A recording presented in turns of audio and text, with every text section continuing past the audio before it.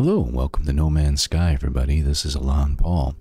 I've had a couple people ask some questions in regards to the Atlantid Multitool, and apparently a lot of people are getting confused between the autophages and their camps and finding staff weapons and upgrading these staff weapons to indicate that these are the new Atlantid Multitools. That is literally one type of multi-tool. So as you see here, as I pop in and into the game, you can see I'm holding one of these staff weapons. This is my classic one I love to run around with because, well, frankly, let's be clear, folks. It looks pretty freaking cool, right?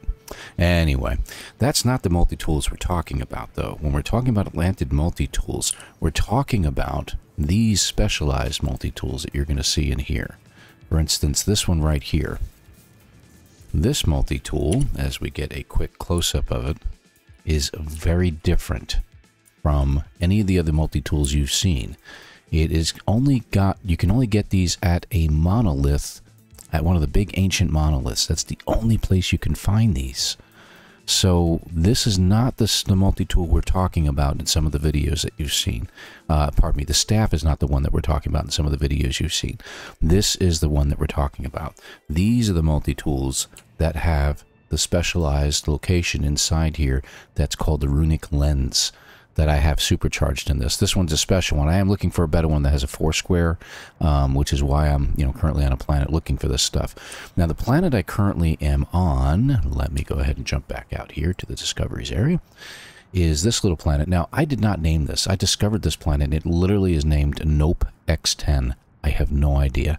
That's a random name and I discovered this system yesterday. This particular planet is a in this system here in the Atlantid galaxy and happens to have dissonance detected. You don't necessarily need that at all. It just happens to be a decent planet. But the system I'm in is a Korvax system, and that's what's key. That's the key point here. So you want to have a Korvax system, first of all. Any Korvax system will work. Doesn't make a difference what star quality it is, what GF quality it is, and any of that nonsense. What you do need to do is you need to look for those ancient monoliths. So what I have in my inventory here is I have a few of these left, planetary charts. Use this to find yourself an ancient monolith. Now you may have to use it a few times, but it'll tell you a monolith is found. There we go. Is it this one? Let me just see. There it is. So this monolith is what we're looking for, and I'll show you what you need to find at these monoliths. And frankly, I thought there were videos out about this, but I guess we haven't really addressed it as much. I will be addressing it in my series, but I figured we'd do a quick short video about this since we're getting questions on it. A lot of people think we're just using staff weapons. We're not. We're using these Atlantid multi-tools. So let me swing in here real quick and show you. Okay. And, they may differ a little bit when you get to certain places here. Oh, look at that. I happen to have one of those guys next to me, too. Yeah. One of the dissonant,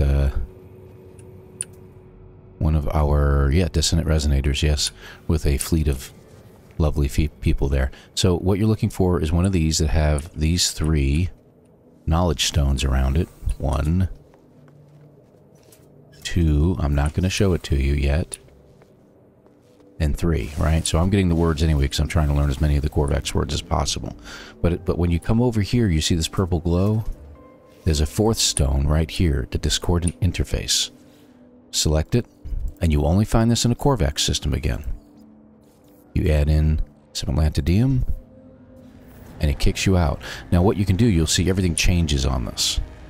And it gets really, really cool and awesome looking.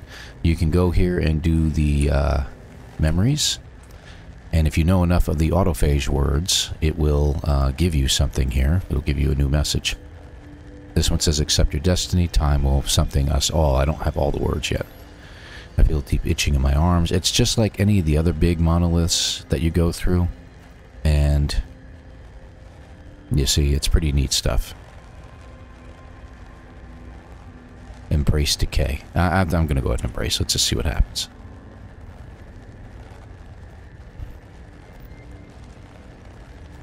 I don't think there's any wrong answers. And yeah, this one just gave me a rare item too. That happens on occasion. I get rare items. That's my starship. Like I got this at one place. I'm getting this someplace else. Occasionally it gives me other items. It even gave me some upgrades on occasion, which is pretty neat.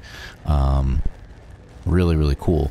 But then if you go back to here, and you can do this right after you added the Atlantid DM in, the interface glows, inspect the technology, and guess what you have here?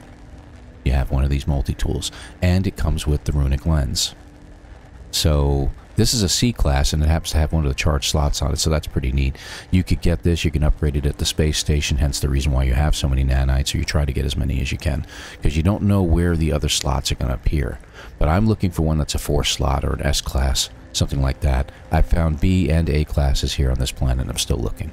But anyway, that is where you find these multi-tools, and that is the multi-tools you're looking for with the Runic Lens on them. So anyway, this is just a quick video to help you out. Hopefully this answers all your questions. Thank you very much for watching. Please hit the like and subscribe, and we'll see you again in another video. Take care, everybody.